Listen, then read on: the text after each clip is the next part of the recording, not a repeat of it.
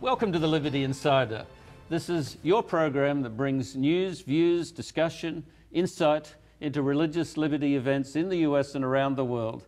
My name is Lincoln Steed and I'm editor of Liberty Magazine, a magazine of 100 years success in presenting religious freedom from a separation of church and state viewpoint. My guest on this program, John Ashmeade, attorney and associate director of the not the General Conference, I mean our church hierarchy, but you worked for the Seventh-day Adventist Church in the Atlantic Union area, northeastern US, for the Public Affairs and Religious Liberty Department. Right. I'd love to get back to Bible stories, and I really want to spend this time going back a few centuries, but I'll pick up with something right now. There's a public official, Seventh-day Adventist, I don't really want to name him just out of consideration to him, but he's well placed in the US government, an appointed position for life, and right at the center of things. I often see him on television, major events, and talking to him in private, he said a number of times that he believes that he's like Daniel, placed in the king's palace for momentous time. And I'm quite sure that he's right on the money. You know, when I was a kid, we used to sing, "Dare to be a Daniel, dare to stand, you know, to a purpose true." And going back to Daniel at a point when his nation was basically destroyed, he was in a foreign land, and yet privileged not so much by anyone's gift to him, but by his stance for his Lord and the diet and went with it and so on. He was then on the inner circle. There's some lessons to learn from how he behaved in that context and how we might today. Sure. You know, can I share a quick story? Absolutely. That's what you're here for. About my son. Even a long story. I know. About my son, you know, when he was in the second grade, a debate developed in his class regarding creation and evolution. And, you know, fortunately, it made me happy. Public school? It's a private school, a secular school, but it's not a public school. And, you know, this debate developed. It was intense. He took the side of creation. His classmates took the side of evolution. And they went back and forth for a few weeks, and it became really intense to the point where, you know, his classmates sort of excluded him. He was sort of on an island by himself, you know, advocating for what he thought to be true, and the discussion was so intense that the teacher ultimately had to tell them no more discussion on this issue. But he wouldn't give in. He would not give in. Stayed the course. He stuck to his guns, and I was very proud of him that he took a stand for something that he believed in. And that's what I, you know, when I think of Daniel, that's what comes to mind as well. Yeah, I mean, it's easy to read Daniel and you know, the amazing providential successes, not just with him, with his friends, delivered from the fiery furnace, Daniel from the lions, and I'm sure those lions were hungry. The whole point of keeping lions in the den, they weren't fed much except an occasional traitor. But it's easy to think, you know, God was going to protect them and so on. But going into that situation, it was a pretty dark, non-promising. You know, Daniel had faith, but faith is without evidence. It's just an internal, deeply seated hope that God's going to help you see this thing through. And you know, we're the same now. We don't really know. And well, in son's case, he probably didn't even anticipate the level of opposition. He just acted innocently on what he believed, and here, I imagine it was a shock. And many people, when they, unfortunately, many Christians, when they get some opposition, fade back, either emotionally or they don't even seem to have, which is their own fault, enough text or enough belief, facts of belief to sort of counter them. I remember, let me tell a story now, which is a bit of a tale on Adventism, but I think it proves the point. When I was in my teens, I remember we were all excited because one of the major leaders of our church was to appear on the Joe Pine show. Nobody except people a lot older than me will remember Joe Pine. But he was a an attack talk show host. Okay. Very sharp-witted and sharp-tongued, and he would get people on. I don't know why anyone ever won on his show, except that he was national, and he would rip them to shreds. And so this theologian and administrator of the church, very well published and well-traveled and admired, he appeared on the show. He was actually an Australian, but based at our headquarters. And I remember sitting back with everyone else, and this is going to be great. Right. Within maybe less than a minute, Joe Pine had started mocking him and nailed him. And this guy was like, he didn't have any answer. And, you know, who am I to question his spirituality? I hope and presume he'll be, you know, playing the harps with everybody else in heaven. But I know he was not prepared. He clearly had no experience or even anticipation what a non-believer would say. You're just slashing away at his faith. And I think that's something that anyone of any belief, but particularly a Christian, owes it to themselves. You know what you believe, why you believe it. Be prepared to answer someone who's cynical and mocking and all the rest. I think the key thing, you know, for a Christian believer is to be consistent in your practice of your faith. You know, if you say that you're a Sabbath observer, then you should always be seen observing the Sabbath. Well, you know this very well from interceding legally for people in the workplace. If they're inconsistent, the game's almost lost before it begins. It makes it very difficult to defend them. You need to be consistent with what you believe. That's very important. You know, one of the things when I think about Daniel, it's the story in chapter 6 of Daniel when he's dealing with the lion's den.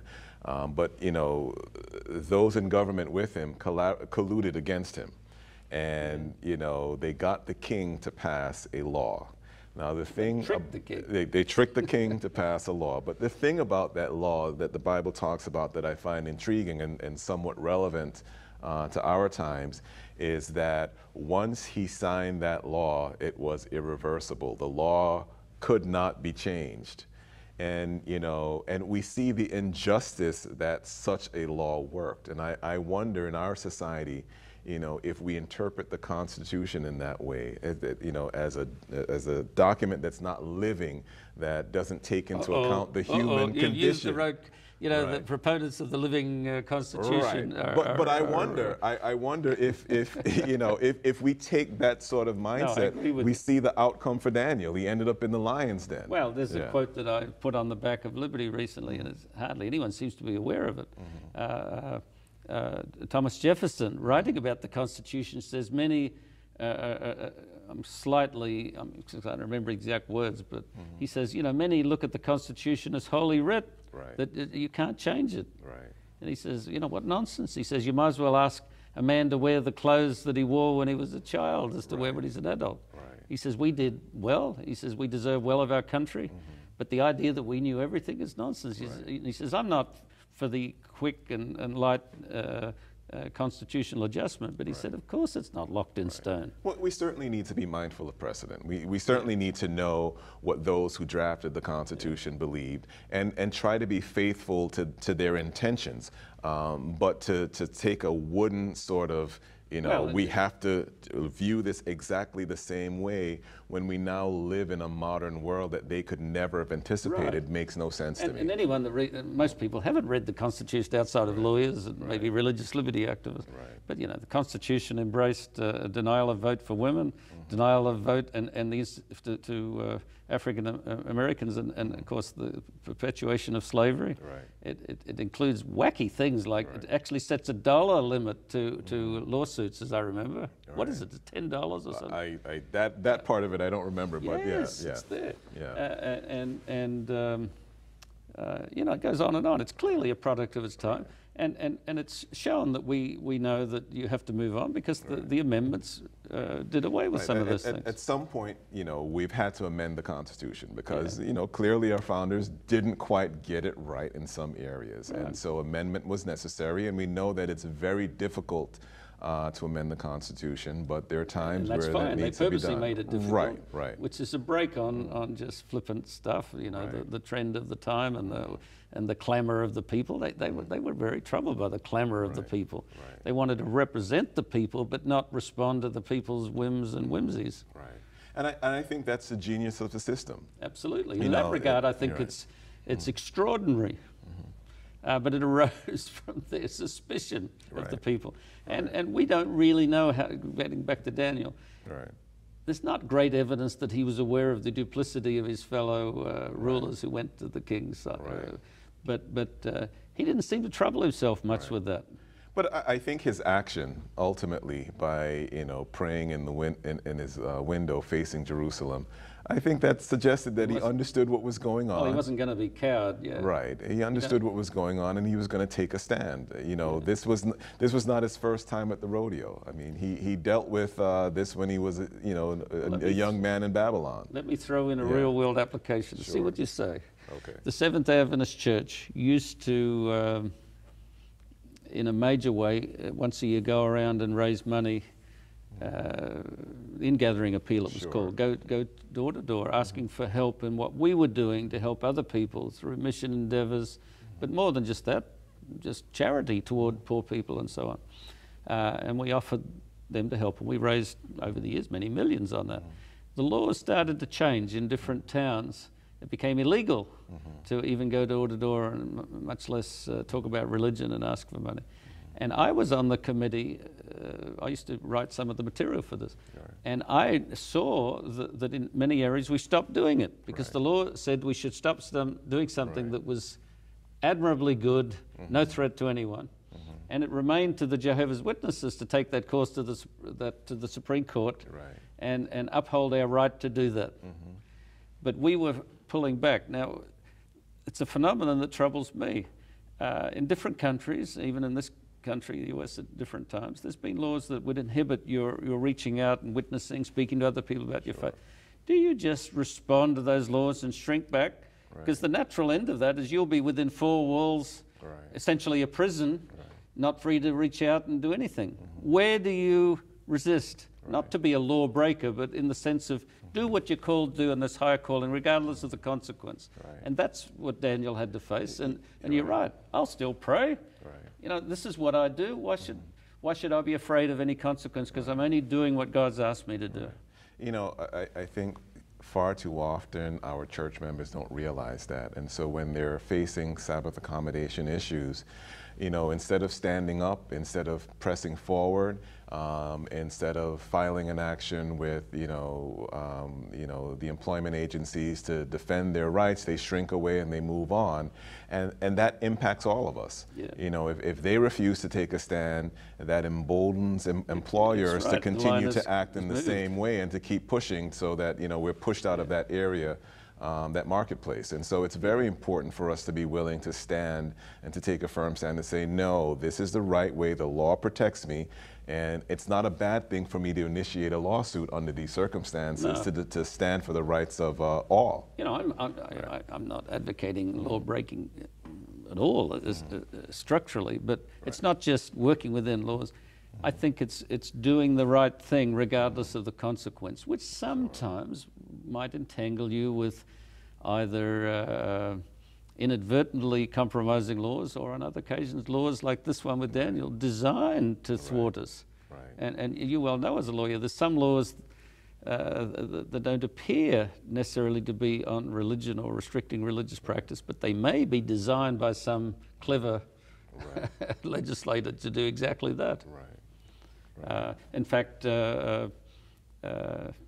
well, there's elements of that even in the Johnson Amendment, I think, which is much debated. Well, not debated. It's much discussed of late and intended to be revoked by this administration. I think this is a good time to take a break. So stay with us, and we'll be back very shortly to continue this discussion of Daniel then and Daniel's now.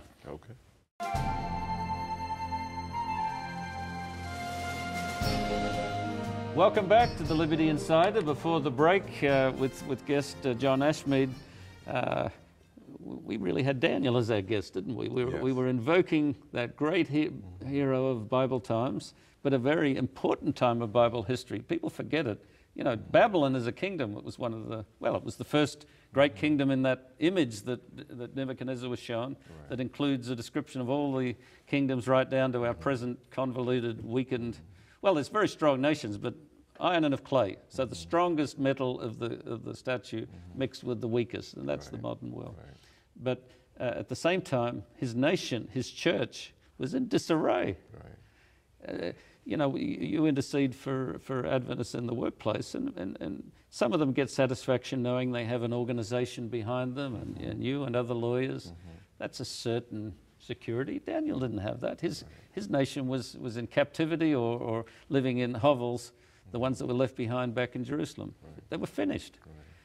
So his faith was directly with God, and yet he was empowered to respectfully deal with the potentates of the time who had total power of life or death over him at any moment. Right. I mean, I think, you know, Daniel's life is quite a testimony of faith when you're in a circumstance where you can believe that God has abandoned you. I mean, you've been taken captive in a foreign land, and you look up now and you're being targeted. You know, they want you to pledge your loyalty to the nation. That's right. And that's you understand exactly. Most people don't get it out of the story. I remember being shocked first time a preacher mentioned it, but the chances are, it's almost a foregone fact that he and his friends had been neutralized. They were eunuchs. Right. Because it was common practice to take the not just the brightest, but the aristocracy, the sons and daughters of the aristocracy of the other country, which would denature, would take away their future. They would be made unable to breed because the Babylonians didn't want them to breed into their stock. They wanted what they could give, service and expertise. We never hear about a Mrs. Daniel, do we? No.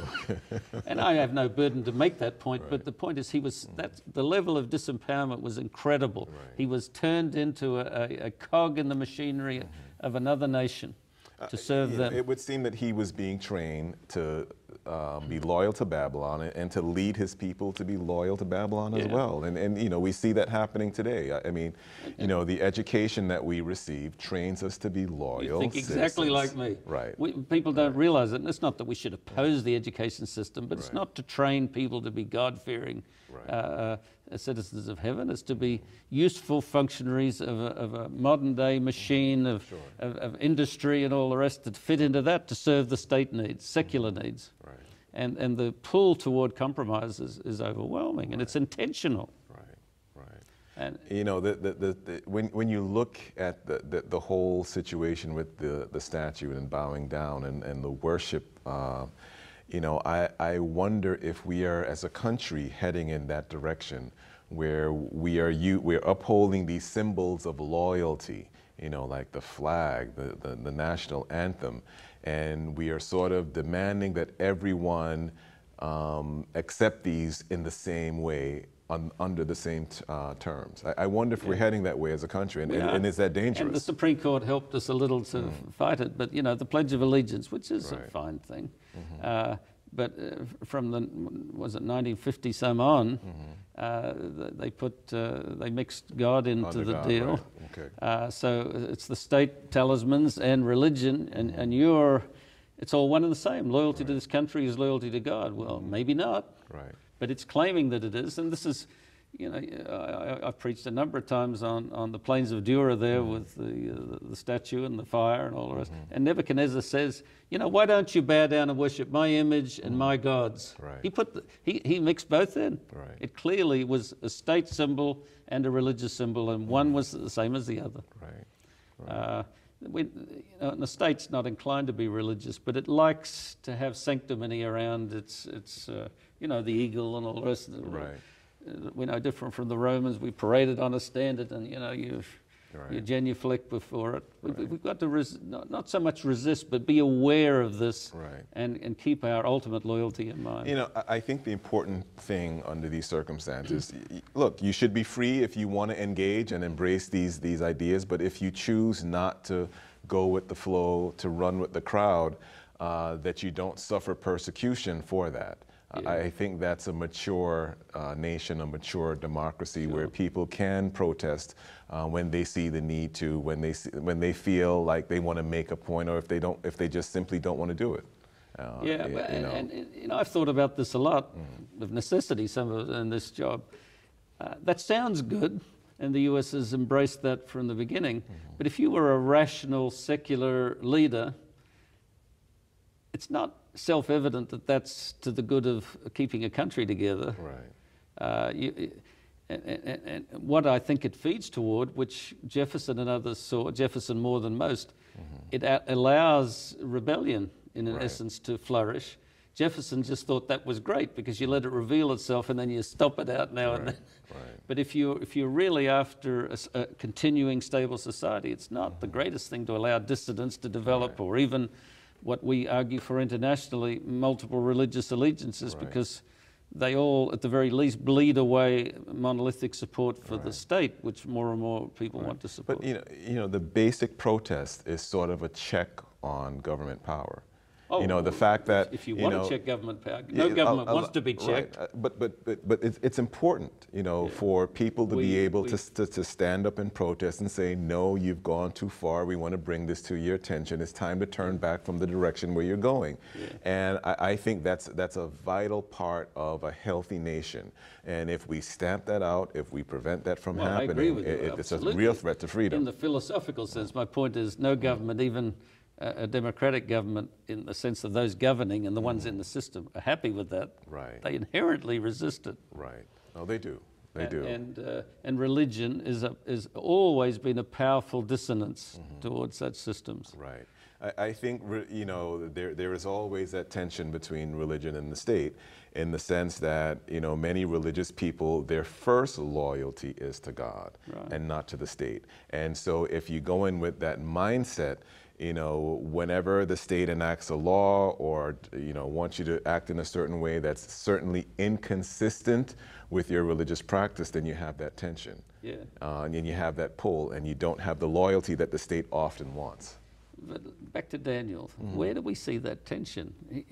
Of course, it's a narrative and not many words. Maybe there's a lot unspoken, but there's not much. The only time I remember he seemed a little on edge, justifiably, was when the word went out that all the wise men were to be killed. And Daniel begged for time and then spent the night praying, and he got the answer. Beyond that, he seemed to be serene in any situation. You know, he seemed to want to be a good citizen and to fit in and to support the state. But, you know, I think whenever the state crossed the line, he was willing to bear the consequences. Well, the story that's at the end of the book is amazing, with Belshazzar's feast. That was one occasion Daniel didn't mince words. Of course, they weren't his words, but still, he could have soft-soaped the writing on the wall. But he says, instead, your kingdom is, you were weighed in the balances, your kingdom is found wanting. It's quite a contrast between his interaction with Belteshazzar and Nebuchadnezzar. There was a degree of respect with Nebuchadnezzar that was not shown. And clearly, Daniel realized that the state had gone too far, had crossed the line, and he had to take a firm stand and to be bold. And I think that we should look at that example. You know, that there are times we don't have to always be protesting, but there's a time when the state crosses the line, and we've got to be bold in our condemnation of what's taking place around us. Absolutely. You've given the takeaway from this program 2 minutes early. But no, I believe it's not just a kid's song or a kid's story. Daniel does speak to today of the complication that serving the state brings, and more, want it or not, in modern societies, we can't easily opt out. We're part of the mesh of responsibility. But here's what I'll also point out, and you know, it just talks about our relationship with God. I mean, Daniel was taken captive and lived in Babylon, all of his life. There's no indication from the story that he was ever able to return to Jerusalem. And yet, despite that, he lived under an oppressive regime, and yet under those circumstances, he remained faithful to God. And that's quite a testimony to us that, you know, despite the oppression that we're facing, the challenges that we're dealing with, God expects us to rise under any circumstance that we find ourselves in. He went from the bottom all the way to the top in government, despite living in an oppressive system. And I think that we should do that as Christians. You know, with few exceptions, integrity is recognized even in a communist regime or a dictatorship. They need people of integrity. Right. They don't need traitors, but a Christian shouldn't be a traitor to any system. Right. That's worth remembering. Right. No, I think Daniel is someone that we should admire, we should emulate. You know, he survived in an oppressive system and excelled. Psalms 137 has the captives in Babylon bewailing their fate, saying that by the rivers of Babylon we sat down, and there they that brought us there in captivity required of us a song. And then dramatically they asked the question, how can we sing the Lord's song in a strange land? The story of Babylon and Daniel is quite an amazing one. You can read it in the book of Daniel. But in my view, we today are in the same position. All Christians should see themselves as in a strange land. This is not our home. And the trick, the challenge, the duty before us is, how do we stand for the Lord? Sing the song through our life, a song that will attract other people by its melody and its compelling pattern of consistency to God. How can we sing that? Attract other people, live a life of character that will be not just sung about, but celebrated through the centuries. For Liberty Insider, this is Lincoln Steed.